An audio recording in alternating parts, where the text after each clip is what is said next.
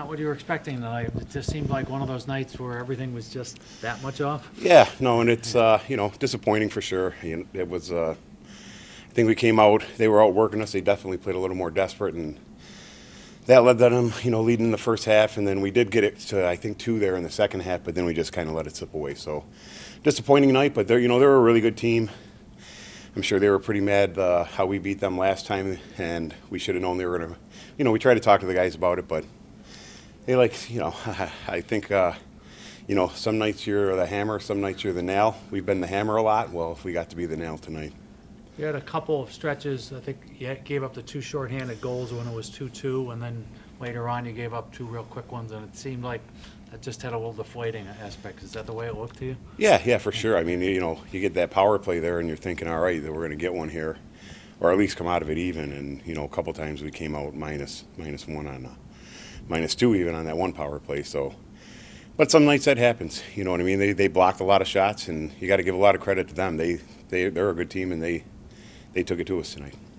Is it a matter of just them game planning better after seeing you once this year, or maybe the guys were just a little tired after playing last night? What do you think the reason for it was? Probably a little of both, right? And again, they're a really good team. I mean, Yeah. they're in the finals, won the finals a couple years ago, and they were right there last year. So they're no slouch, and they've been up and down this year, and tonight was an up night for them and a down night for us. And this is a league where we didn't think we were going to go 16-2. Right. So at the same time, you don't want to lose like that. But it doesn't matter if you lose by 1 or lose by 10. It's a loss, and we're going to learn from it. Think about it for about a half hour and move on. We got a really tough team next week too, so can't dwell on it too much. What can you do as a coach on these back-to-backs when, especially last night, you go to overtime and have something of an emotional comeback win? As a coach, coming into today, do you try anything? Can you rest anybody? It's obviously a difficult situation. Yeah, and all you can do is, because we always talk about focusing on the team you're playing that night, so all we did was prepare for Philly. Then we sent the guys clips and stuff, and they did watch them on their own. I could tell we talked about clips and this and that, and they guys had some good questions and good suggestions, so they did the work. And on a back-to-back, that's really all you can do is try and send them some clips. And it's a tough travel day. We had a rough one coming back again, so the guys got to the hotel a little late, and it's better just to let them sleep than make them go sit through an hour film session. And it is what it is. We prepared as like we always do on a back-to-back, and this time it just didn't work out.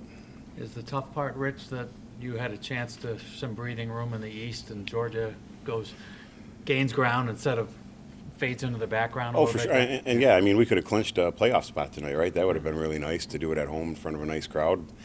But again, this league's tough. There's not an easy game anywhere, and they're definitely going to be a top 4 or 5 team come the end of the year. They're going to be right there, thinking championship. So we went 1-1 with them this year, and I think we actually won the goal differential. So that's a plus to come out of it.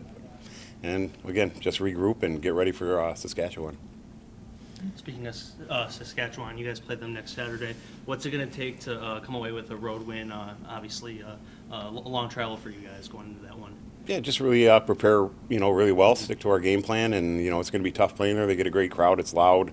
It's tough to talk on defense, so, we're going to have to be on point, and they're really starting to come around now. They were struggling earlier, and they're, really picked it up this past 2-3 weeks. So it's going to be a battle, and, like everyone's saying, oh, Philly's dead last. There's not an easy game in this league, and there are tougher games. They're all tough, but there are tougher games, and Saskatchewan's going to be a tougher game. So we'll just leave it at that and prepare for them and go about our business like we always do.